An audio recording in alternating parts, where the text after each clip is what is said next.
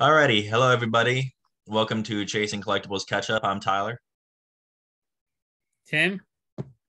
I'm Loren.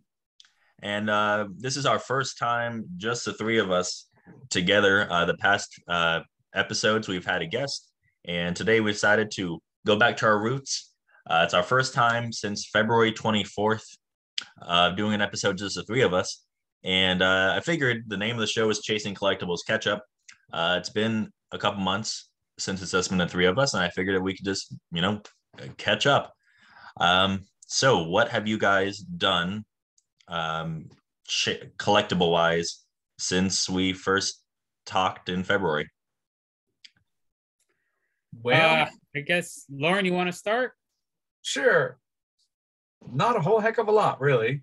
Continuing with my eBay business and selling books here and there. It's sort of slowed down a little bit, but it's still going good. I still have fun listing books and finding new ways to try to entice people to come on and check it out. And other than that, I haven't really been doing a lot. I went down to Florence, South Carolina over the weekend and stopped in a little shop called Galactic Comics. Really cool shop. A lot of back issues. Really didn't have a whole lot of time to go through a lot of them, but he had a lot of really cool wall books. A lot of toys and figures, but nothing that I was searching for. Of course, I'm always looking for Spider-Man toys. I did see a really cool 9/8 McFarlane Spider-Man Silver Edition. Cool. Almost pulled the trigger on that one, but I decided not to. But I should Restraint. now that I think back. Yeah, strength indeed. Yes. But yeah, that was really cool. Finally saw some grades for some books that I have submitted into CBCS, and for the most part, pretty happy with it. Looking forward to getting those back, and I will definitely be putting those up on my eBay page and quite possibly on our store as well, just to cross market. So keep an eye out for some really cool stuff coming really soon. Nice. Okay. Yeah, sounds pretty cool, man. Reminds me when you say cross markets, reminds me of like crossing the streams in Ghostbusters. Never cross the streams. Nope. Be in for a bad experience. So I mean, as far as I've been doing, been going actually more conventions this year, I think, than the previous 2 years. I know we had a lot of shutdowns and everything with COVID the previous year, but even by comparison, the year before that, we've been just attending a lot more conventions, and I think it's been really great because it's pulled me away from going to just single shop here, maybe once in a while like another shop there. It's really broadened my horizons as far as how to get a hold of things that I want. So I do like going to more conventions, and I've picked up a lot more things. This year we together have really added a lot more to our store, and I've been trying to get a hold of more inventory this year, which I think I have, and you guys can see online that our store has really grown. And just like Loren, I have a lot of grades that have come back, and there's probably 1 or 2 books that I'll be posting soon. And that's about it. A lot of toys and statues I still collect, and my own personal collection of random story arcs and complete sets and series and stuff. So yep, while I was in Florence, I was on the hunt for Spider-Man toys and memorabilia at different little antique malls that we visited. Those places that have separate booths, and you pay at the one station. Mm-hmm. A lot of comic books, but a lot of those comic books were independents that I've never even heard of. So it was just flipping through these books. One guy had a bunch of DC books that just they were in ruddy shape, so I didn't even bother. He was asking too much for single books, and I'm like, The main thing I was looking for was, Spider-Man toys and collectibles, but nobody had any at that time. But it was fun cruising around looking for stuff. Yeah, I was in Asheville a couple weeks ago, and there was a VHS store. Like they had all these old VHSs, and they had cool horror stuff, and they had like 2 short boxes of dollar books. I was like, oh, am I going to find any surprises in here? And I looked through it, and there was like nothing. They truly did. I mean, they were dollar books. Nothing. There was no surprises. Nothing that I was like, oh, these guys didn't know about. It was, but worth looking. At least you never know what you're going to find in that. I'd say the biggest thing I've done chasing wise, I've been with Tim for a lot of these shows. We went to Clemens, we went to the Charlotte Comic Con in Concord. The biggest key book I've gotten so far. I did get my hands on the first Silver Age appearance of Two-Face, so that was pretty cool. That was a book I was looking to get for a little bit. So I like that, and I do want to do in a couple weeks chat with maybe Randall about Neil Adams is the guy behind this cover, and we recently lost him, and so I think it'd be cool if we could do a little chat about who he was and what he did, and his importance at some point. And I've also started to get a little bit of Spider-Man comics, actually, some back issues of Amazing Spider-Man, because I'm discovering, I'm discovering that Batman and Detective Comics, I am never going to get a full run of that. And I'm doing pretty well with my Batman and Detective, but my favorite Marvel hero is Spider-Man. So I decided to try to get some back issues of Spider-Man here and there. So Loren, you've rubbed off on me. I've gotten a few books here and there, some right now it's just like, cool covers that I see and all that. So I'm enjoying getting into, I've been caught in the web. Somebody. Yes. I'm not going to jump in the deep end just yet. Just buying a couple here and there. Batman's still my priority, but I've been, if I can find them, I've been getting some good price Spider-Man books. So it's been fun. It's cool seeing the art, of the older books and, from the, 60s, 70s, 80s, I love it. So it's been cool. I think my favorite on Spidey is Romita Senior. Yes. Oh. Just remember, Tyler, if you buy something that is going to make her mad, it's easier to ask for permission than it is for. I think you got that mixed up. No, never. Don't ask for permission. Don't do that.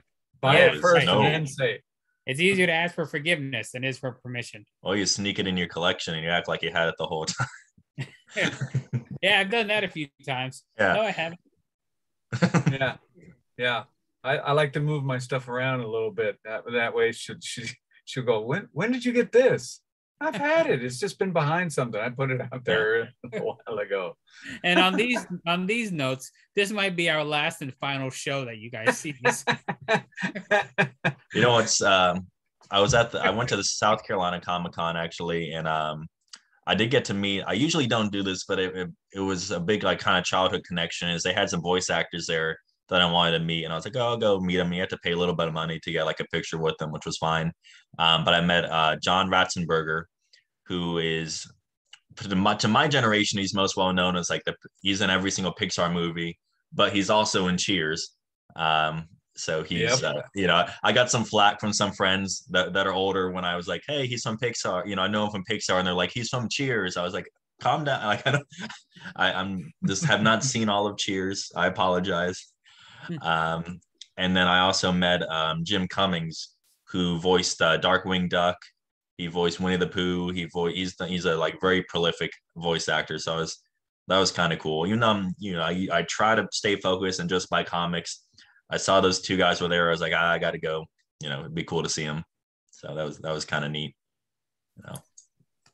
Hey, Loren. So I know you brought up your favorite Spidey artist. I don't know if you knew, but this week, Amazing Spider-Man #1, John Romita is back. Wow. Junior, right? Yeah. I mean, yeah, it's gonna be. It's John Romita Jr. Uh-huh. No, I haven't seen that one. Yeah. Is that well, yeah, I probably have that in my box over at the store that I go to. So yeah, that'll be cool. I'll have to go over there and get it. Yeah. If it's part of the Amazing Spider-Man run, then yeah. Oh yeah. It's in my renumbering. box. Yeah, just another reboot. Yeah. Stupid. The stupidest thing ever. Why don't they just? I mean, they gotta put it up five, and then they gotta. What's the price, Tim? I'm gonna say, hold on, don't tell me yet. It's $6.99. $6, $5.99. I was close. It's not. That's not as ridiculous as it is sometimes. Sometimes Marvel is just like $9.99. I'm like, come on, guys, you gotta give me something. Yeah. I'm But gonna buy 800 of those books just to stick away in my collection and wait 50 years. Then it's gonna be worth a whole ton of money because everybody's gonna think it's #1. Yes. They have like a ton of. They have, of course, they usually do a lot of variants, but I believe in the Charlotte area, and I could be wrong. Maybe you guys know, Scotty Young, but he usually does a lot of variant covers and stuff. So I picked up one of his covers. That's cool. That he did. Who knows? Maybe, at the upcoming Heroes Convention, which, we'll get into another day. I'll get his autograph there. Yeah, on it. That'd be cool.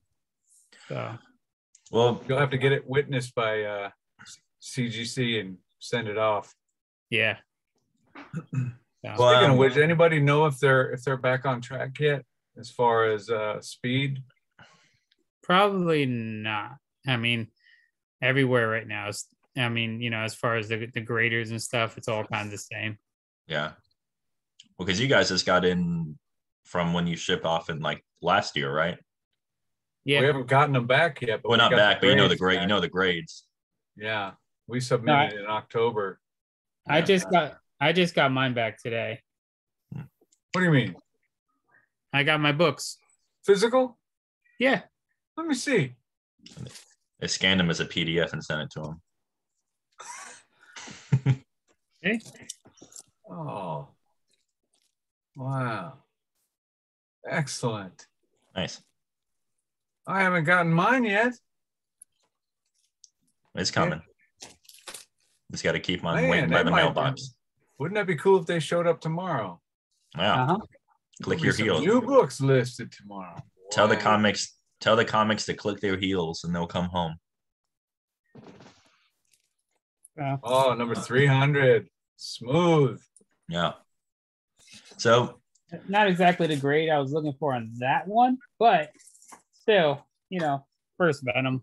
Yeah. Yep. You got it. Well, we've been touching a little bit about what we've been doing individually since February. But I was wondering if everyone could just kind of touch on what we've been up to, chasing collectibles wise. I personally think we've been doing some good stuff. This will be number 9 in our Chasing Collectibles Catchup series. I've had a ton of fun with all of our interviews. We've done a lot of different people too. We had Jeremy with that Spider-Man indie film. We've had Randall. Aaron Lopresti was really fun. Larry, Chris. So I think we've heard from a lot of different people. And Tim, like you said, we've been buying, growing the inventory and even bought a collection.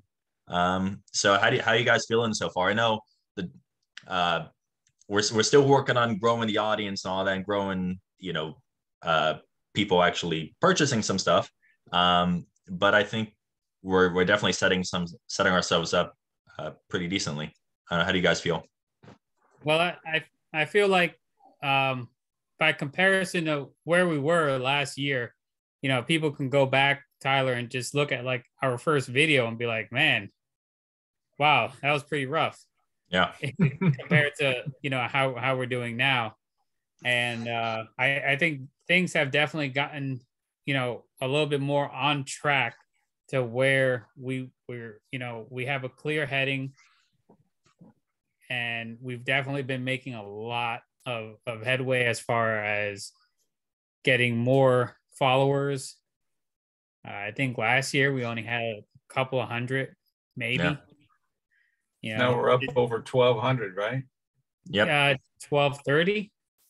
Excellent. Last I Yeah, checked. everybody that's watching, please share this and invite your friends to come on board.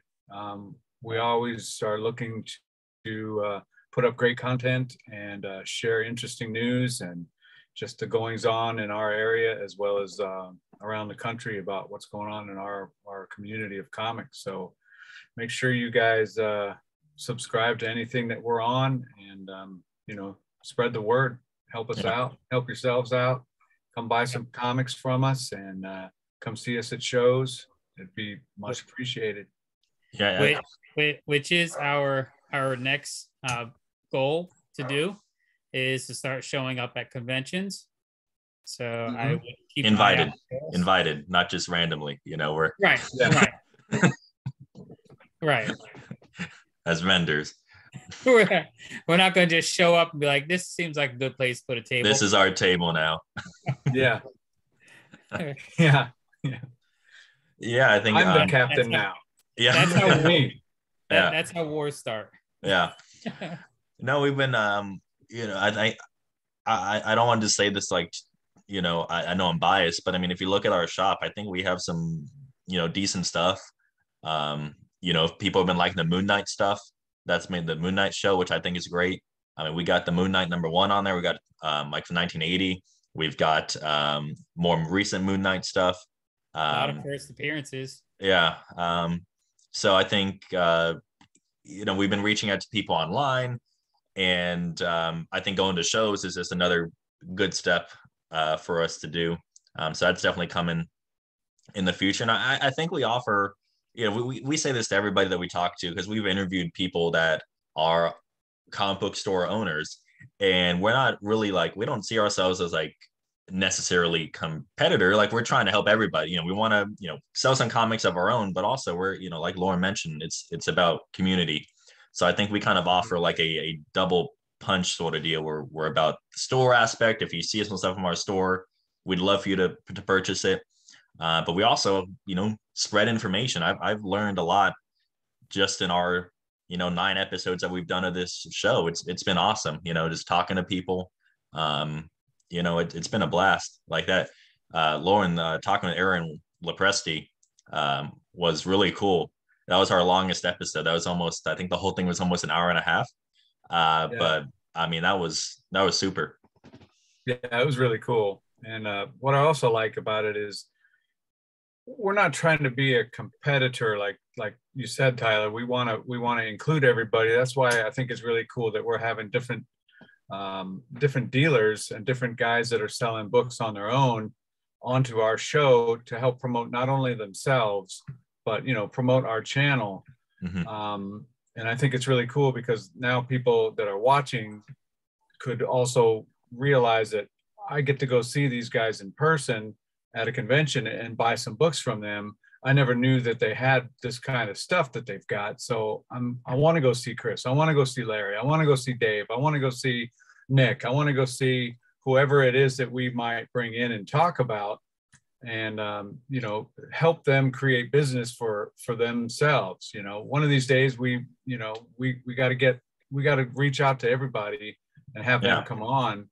Eventually we'll get to everybody. I think it would be really cool to have. There's so many names in the business, that we could bring on and who want to be on. We would love for them to reach out to us too. Yeah. I mean, really, if you want to come on, as long as you've got something related with comics or geek stuff, if you want to come on and join us and chat, we're open seat. Yeah, but we're gonna try to reach out to some bigger names and see if they'll be willing to come on, whether it's be an actor or a comic artist or a writer or whatever have you. So we're already in the works, trying to get some good names to come on and join us. Yeah, I know we've been kind of behind the scenes where we got our little group chat. We mentioned a couple names here and there. One person that we almost had that that interview is going to happen eventually. Just got to reschedule with that person. And you guys know I'm talking about, who we met at the Charlotte convention. We've got another person who would be really cool to interview, and you've been working on that one, Tim. This is very vague, but I promise, it's going to be cool. But yeah, it's been awesome, talking to these folks, and it's all very mutual. We're all helping each other, because I think the comic book industry, we need more people to buy comics. We need younger people. We need people who maybe stop buying comics to get back into it, and it doesn't benefit one person exclusively to have them on the show and help them. It helps everybody, because the more people we have buying comics, the stronger this community is, and the longer it lasts, right? We don't want we don't want this industry to go away. We want it to keep on thriving, and that's a big purpose of this whole thing. And I think there's room for everybody. I really do. I mean, back when I first started in the 90s, the early 90s, our community was a lot smaller, and there really wasn't a whole lot of comic shops that could, there was only so much clientele that they can pull from. But now, I'm seeing, as a result of all the media and all the industry altogether, there's just so much more, so many more people under this umbrella now, and there's room for, I think, everybody and more. Yeah. Well, guys, a big thing that goes into getting more people involved in comics, that happens every single year, is Free Comic Book Day. And so that's coming up. I believe that is on May 7th. And we've got a video that I believe we'll be doing this week with a local comic book store, should everything still pan out. But guys, what is Free Comic Book Day, and why is it important? And we've worked for a store. We've worked on the behind the scenes of Free Comic Book Day. So why is it a good thing, or is it not a good thing? I think it's important first to point out that Free Comic Book Day was something that started back in 2022, and it was it was. You mean 2002, or you said 2022? Hello? Awkward. Oh, no, I'm sorry, 2002. Okay, I was like, whoa. It was something that started back in 2002. Man, I am messing up today. Oh, you're fine. Back in 2002, and it was to kind of go with the first, I guess, superhero movie of the summer, like to kind of coincide with it. Mm-hmm. Now it's like we have so many superhero movies that Free Comic Book Day has just become just a day of the year that we get free books. All these big publishers and small publishers, they put out books that the comic shops are able to get a hold of and give them out to everybody. Give everybody something to read and see if it's something that they're into, and promote their books. And a lot of shops use it as a time to hold big sales. Mm-hmm. So that's the gist of what it is now. Yeah, it's a good tool for the local shops to invite people to come. A lot of comic fans will go to multiple shops during the day in their local cities, just to visit and see what kind of stuff they have, which is really cool. I remember working, at Nickel Spot, and even you guys were there helping out a lot of those times. And man, just the people that would come in, newbies and regulars and everything in between, man, it was just great, striking up conversations with people and getting the kids into the books, and telling their parents how great it is, showing them what books would be probably good for them to read and what not to read, depending on the content of the book. it's just a good way to connect with the people of the community, to come in and have a good time and grab some great books to read and start a collection. Yeah. And I do want to touch on, this isn't exactly Free Comic Book Day specific, but is connected to it, because I think a big part of Free Comic Book Day is getting people into comics, right? It's kind of like a gateway. I don't want to say gateway drug, gateway comic into the larger community, get you hooked. But, a big part of that is like getting people their first comic. And I want to give a special shout out to Loren and remind him of a story that I remember happening at Nickel Spot. I used to read our reviews from time to time just to see how we were doing. Sometimes it'd be like, it'd be cool to see what people were saying about how the store is going. And I remember one review talked about how someone was in the store and helped out their son with finding his first comic book. And the only reason I know this was you is because I was there when it happened. And the woman commented on how you got on their son's level and asked him what he was interested in, and like really helped him find that first comic. And that child could be either A, no longer interested in comics, but B, hopefully that was a really formative experience for him, and it could be the start of a collection. Moments like that, young in life. I mean, you've talked about how your collection started when you were really young. And most people start when they're young. And so I think that's important for us as, I guess, stewards of this hobby, to do our role in getting more people involved. And Loren, I think that day in Nickel Spot, you definitely represented that. So I just want to give you a little shout out. I'm sure that probably happened multiple times, but I wanted to bring that up to you. Awesome. Yeah, it's always great to get somebody interested in it and keep this thing going into the future, because we're going to need it. Yeah. I mean, I'm a social studies teacher, you guys know, and that's I think comics are historic and they're important. They're part of the culture. So we got to keep it going as long as we can. Just to as we get closer to wrapping up here, I did want to talk about our own sale that we're doing here with Chasing Collectibles. Tim, you want to tell the folks about our sale? Yes, sure. So right now, we are doing 20% off of any order over $50.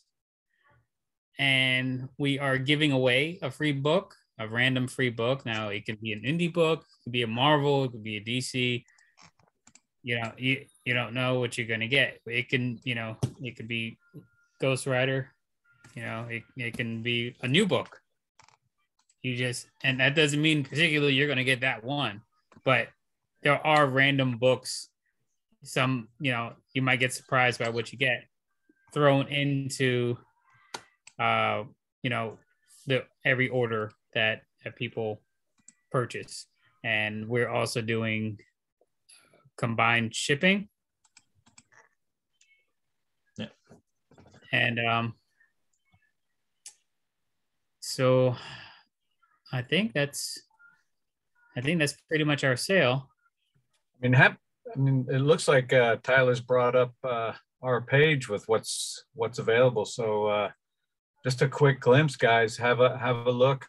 There's some great stuff being offered, and like Tim said, 20% off any orders over $50, and we're going to throw in a free comic book with every order. So stop on in and check it out. I mean, I can't point to it where you can see it, but I see Moon Knight #1. I see Dark Avengers #1. Man, it looks Darth Vader #1.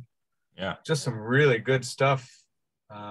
That Disney thing with the mask on the front, that's the first appearance of Bone in color, not in black and white, but in color. So that's a significant piece right there. Did I miss it? Did I scroll up too far? I don't know where it went. Oh yeah, there he is. Yeah. It's Batman 405. That's cool. Yeah, and we got I was talking about Moon Knight. If you guys like the Moon Knight Disney Plus show, which I do quite a bit, We got a Moon Knight tab actually. So if you want to look at all this Moon Knight stuff, we got more recent stuff. We got, that Moon Knight #1 from 1980, hanging out over here. 20% off. This is, this will get you over that $50 for sure. We got a lot of cool stuff in here. It's all categorized fairly well. If you're a DC person, if you want some more indie stuff, I think we've got something in the store for everybody. So really be sure to check us out. This sale is going on through, I believe we said the 14th, Tim. Yeah, I believe it. May 14th. Mm-hmm. So we would really appreciate you guys giving our store a look, and we'll be putting out some pictures, promoting the sale throughout the next 2 weeks. And in addition to that, be sure to check out your local comic book store too. Visit your comic book store on May 7th. Get those free comics. There's gonna be lots of sales, and take advantage of it. And I really feel like the big theme of today's discussion has been just promoting the comic book community. And May 7th it's like a holiday for comic book fans. And it's actually a convention going on that day. That's right. Concord. Yes. We talked to Chris the other week. So that'll be May 7th in Concord as well. So be sure to check that out with Chris from Beardy Weirdy Comics. But I don't know, it's been real fun, guys. The last few months, we're going to be hitting a milestone with episode 10 coming up soon. We hope to have a really special episode for that one. And I don't know, guys, I've been having a blast so far. Absolutely. Yeah, it's been fun. Yeah. I'm here. And that's why we're going to be, this is the last episode. No, I'm kidding. We're done. But yeah, again, just to wrap up, check out our sale, go to Free Comic Book Day, and we've got a lot of stuff planned for this year. 2022 is going to be great for us, and we hope to be great for you guys too. We hope to continue to put more stuff out there for you, and that's about all I got. Yeah, we'll see you guys. See you guys soon on the next episode of Chasing Collectibles Catchup. Keep chasing. See you guys. Bye-bye.